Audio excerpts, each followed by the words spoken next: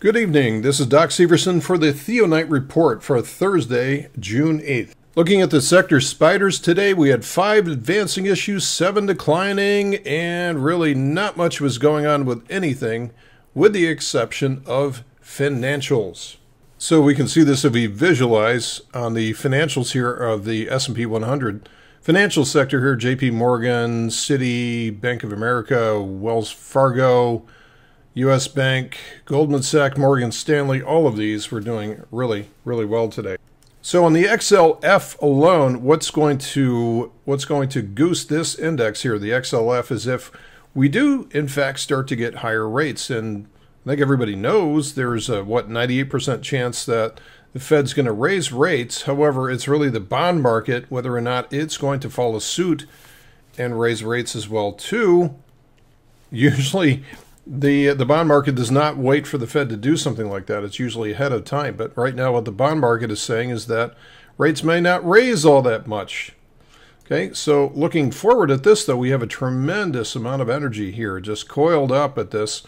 And this chart is doing precisely what it has to do to recover from this Mongo move that it had back here, back in November, December. So it's not yet ready to break out, and this is going to take a while. Going to take a little bit more consolidation in this area. So even though everybody's getting all excited about this thing breaking out above 24, may not happen this first time around, even though we do have a higher low, higher high, change in polarity back up to the uptrend again. Watch this 24 level on the XLF. Now, a lot of these stocks that are in financials are pretty much setting up a longer-term flag pattern. So a longer-term flag pattern is still a bullish pattern if it breaks above this descending channel here. So descending patterns typically break to the upside. They have to. They all have to eventually go that way. So some of the stronger ones here were, of course, Citi. Citi's got a long way to go before it's going to run into overhead resistance or overhead supply here. So strong move today on Citi. That's looking good here. And then we had, of course, Morgan Stanley is kind of seeing the same thing. Morgan Stanley is almost a carbon copy of the financials. Now, I'm not much of a fundamentalist. I'm more of a technical trader, so I'm looking for patterns here. This is the TLT. And the TLT is the ETF of the 20-year Treasury bonds. And so what I'm seeing here is this is, for lack of a better explanation, this is really just a weekly flag pattern, a bear flag, if you will. This is a weekly bear flag pattern. So what I would watch for on this chart to see whether or not rates indeed are going to start going higher would be, and bonds going lower, would be a breakdown below this level here, and it could be a long way to go. Remember how fast this thing was going straight up like this, and a nasty reaction to the downside could be in the works here. Is this parabolic markets typically do have a very rough time on the right side of them, similar to what silver went through. So for an example, what silver went through just a few years ago and is still dealing with. So as a matter of fact, talking about silver and gold, these are in a very important inflection point right now, because this can either be the beginning of a big reversal right in here, right? So we're just kind of triangling, going towards that apex here. Either this is going to break higher from here and put in a major higher low, which could easily start to see this thing really move, right? Or this is just going to fall down below here and put in yet another monthly lower high. Anything could happen really at this apex. It could go either way from here. And this is for not only silver, but also gold is showing the same kind of pattern here. Right now there's a potential higher low here, but this could also be a lower high setting up, rolling over, and destroying the GLD. Now, I know the minute that I start talking about precious metals, silver, gold, whatever, or any type of commodities, there is a horde of people out there that think that they know precisely where prices are going based on their interrelationships.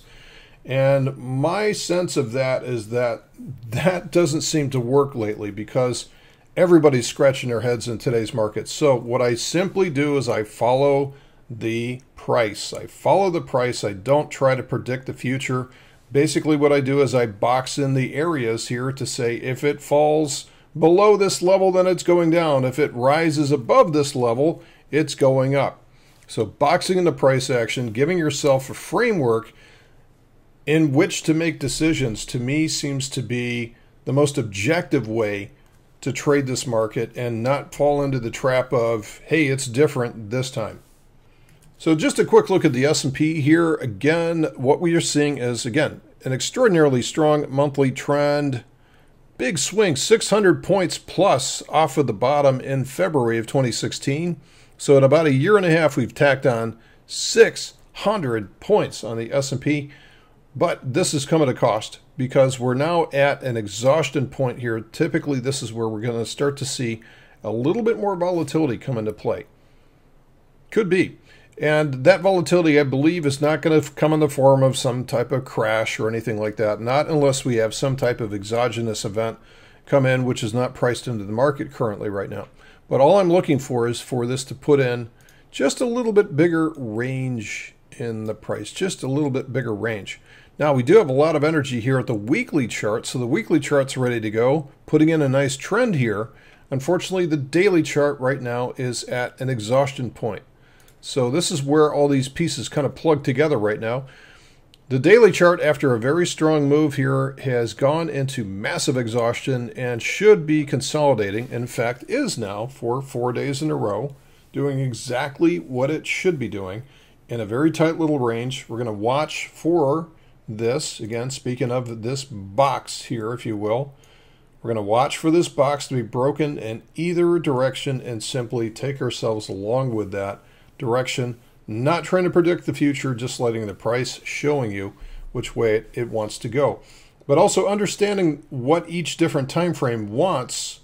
What this larger time frame wants is certainly the trend is impressive, but at the same time, the energy exhaustion here is not something I can get past. So typically when we see this happen, this is where we get at least some kind of reaction from this, some kind of reaction. It's not the end of the world. It's just non-linear price action, which goes along with what the price wants. All right, folks, that is it for today's report. Thanks for listening, and we'll see you tomorrow.